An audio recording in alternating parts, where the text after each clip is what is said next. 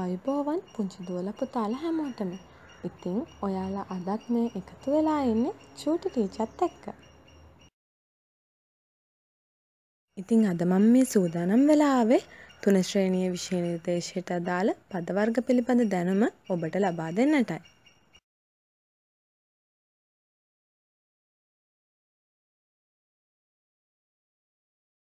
මුලින්ම අපි බලමු ස්ත්‍රී ලිංග හා පුරුෂ ලිංග පද.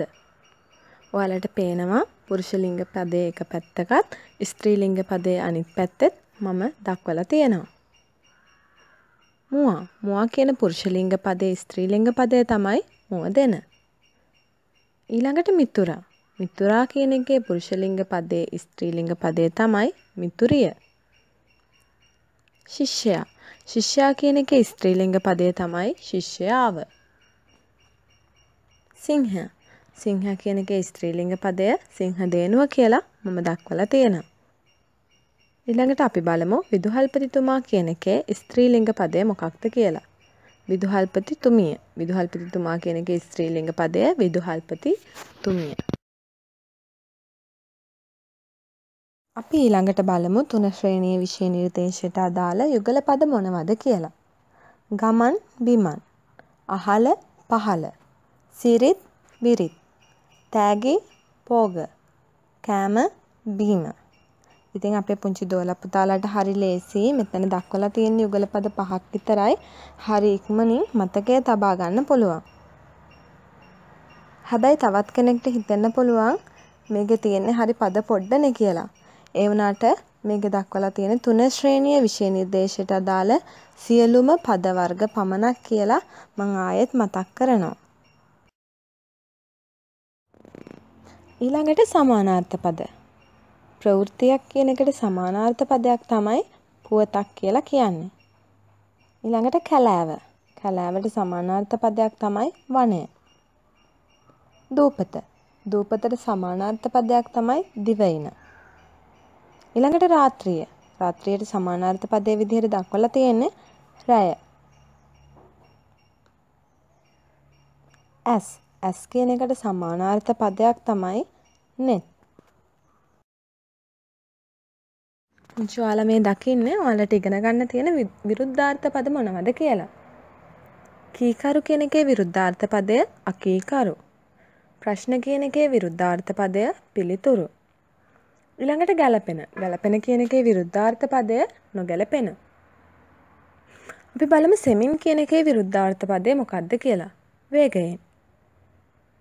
ඊළඟට පුරුදු කියන එකේ විරුද්ධාර්ථ පදය තමයි නුපුරුදු. පුංචි දුවලා පුතාලා විතරක් නෙමෙයි. දෙමව්පියන්ගෙත් ලොකු ආශාවක් තියෙනවා. ඒ වගේම ලොකු පරමාර්ථයක් අරමුණක් තියෙනවා පුංචි දරුවන්ව ශිෂ්‍යත්ව විභාගයෙන් සමත් කරවන්න. ඉතින් ශිෂ්‍යත්ව විභාගයේ ප්‍රශ්න පත්‍රවලට අදාළව ඔයාලට එන ප්‍රස්තාව පිළිවෙල තමයි අපි මේ මුල ඉඳලා ඔයාලට උගන්වගෙන යන්නේ. ඉතින් ඔයාලා මේ දකින්නේ 3 ශ්‍රේණියේ විෂය නිර්දේශයට අදාළව ඉගෙන ගන්න තියෙන ප්‍රස්තාව පිළිවෙල මොනවාද කියලා. අපි බලමු. පළවෙනි එක විදිහට මම දාලා තියෙනවා පරංගියා කෝට්ටේ ගියා වගේ. පුංචි දුවේ පුතේ පරංගියා කෝට්ටේ ගියා වගේ කියලා කියන්නේ කිට්ටු පාරක් තිබියදී දුර පාරකින් යෑම. ඊළඟට මඩේ හිටවපු ඉන්න වගේ. මඩේ හිටවපු ඉන්න වගේ කියන එකේ අදහස තමයි එක තීරණයක නැහැයි කියන එක. ඊළඟට ඉබ්බාගෙන් පිහාටු ඉල්ලනවා වගේ. ඉබ්බට කොහින්ද පියාටු නේද? ඉතින් අපි දන්නවා ඒකේ අර්ථයේ විදිහට අපිට ගන්න පුළුවන් කෙනෙකුගෙන් කෙසේවත් ලබාගත නොහැකි දෙයක් ලබා ගැනීමට උත්සාහ දරන අවස්ථාවකදී තමයි ඉබ්බාගෙන් පිහාටු ඉල්ලනවා වගේ කියන ප්‍රස්තාව පිළිලා අපි යොදාගන්නේ. ඊළඟට ඉදිකටුවයි නූලයි වගේ. ඉදිකට්ටයි නූලයි කියලා කියන්නේ හැම වෙලාවෙම එකට තියෙන දෙයක්. ඉතින් ඉදිකටුවයි නූලයි වගේ කියන එකේ අදහස තමයි හැම වෙලාවෙම Taman සමග තවත් අයෙක් එකට සිටිනවා කියන එක. ඊළඟට ළිඳේ ඉන්න ගෙම්බා වගේ. ළිඳේ ඉන්න ගෙම්බට වටපිටාවේ මොකුත් පේන්නේ නැහැ. ඉතින් ළිඳේ ඉන්න ගෙම්බා වගේ කියන ප්‍රස්තාව පිළිලා අපි පාවිච්චි කරන්නේ තමා අවට සමාජය පිළිබඳ අවබෝධයක් නොමැතිව ඉන්න පුද්ගලයන් සඳහායි.